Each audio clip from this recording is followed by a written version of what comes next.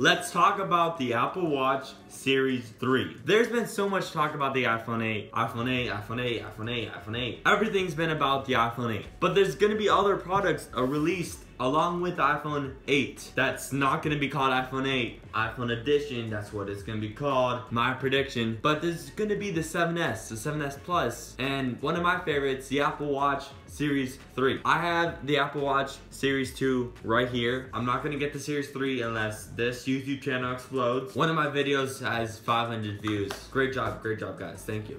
I have the Apple Watch Series 2, it's great. But let's get into some of the rumors for the Apple Watch Series 3, which is gonna come out next month in September at the very special and gonna be iconic September 2017 keynote. First of all, let's talk about the price. The price is gonna be the same as the Series 2 right now. That price is $350 for the 38mm and $400 for the 42mm, which I have. I have the $400 watch right here. That's great news that the price is staying the same because the iPhone 8 is gonna cost a whole lot of money. Rumors are having that at $1,200, $1,400.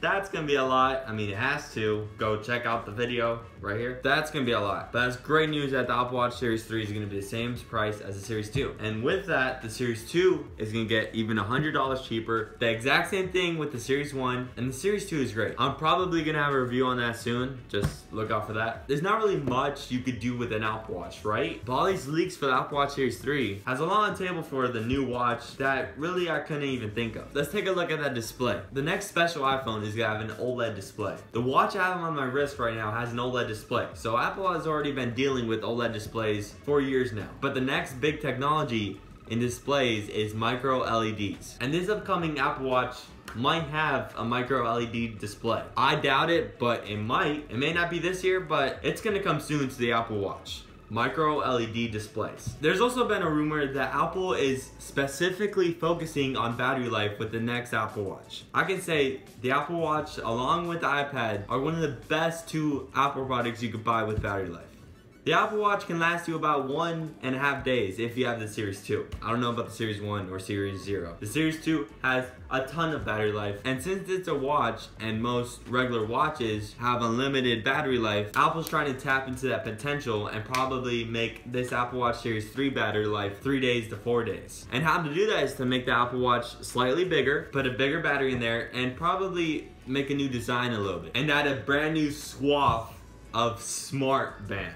Yes, smart bands. Apple is sure in love making smart bands. They have the regular sport bands. They have the Nike branded sport bands. They have the Milanese loop. They have the $400 expensive Hermes bands that don't make any sense. They have the woven nylon bands. They have a bunch of bands available. And now they might finally tap into that secret port on the Apple Watch, which allows for data in that secret port to be passed on from band to the watch. That allows for battery bands, maybe sleep tracking bands, other health bands, like the very revolutionary glucose monitoring band. I know someone who would love to have that. That will definitely help their lives. If Apple gets this glucose monitoring band down, they could have a breakthrough in the medical industry. And it's gonna be a great breakthrough. It's gonna help the lives of many. There's also a rumor that the Apple Watch is gonna have a new design. A takeaway from the design that's a square and a little hump on the back for the wireless charger. Apple is reportedly moving away from this design, and that makes sense. This little hump on the back for the wireless charger is unnecessary, and that makes sense because the iPhone 8 is gonna be capable of wireless charging, but it's definitely not gonna have the same wireless charging as this Apple Watch here. So to make that wireless charger seamless,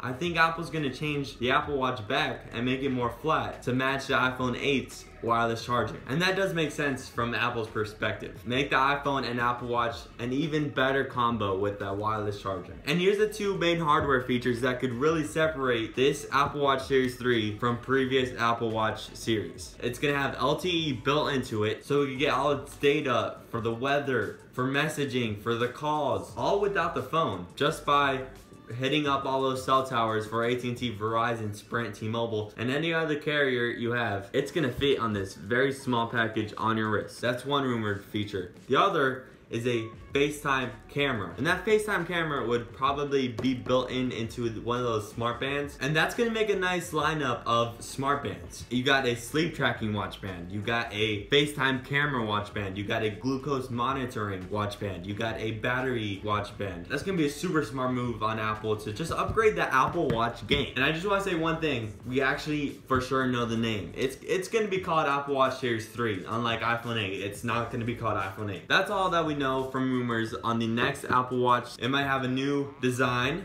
It might support LTE. It might have a swath of smart bands, and it might support the iPhone 8's wireless charger. I'd love your thoughts on the Apple Watch Series 3 in the comment section below, and I'll see you in the next one.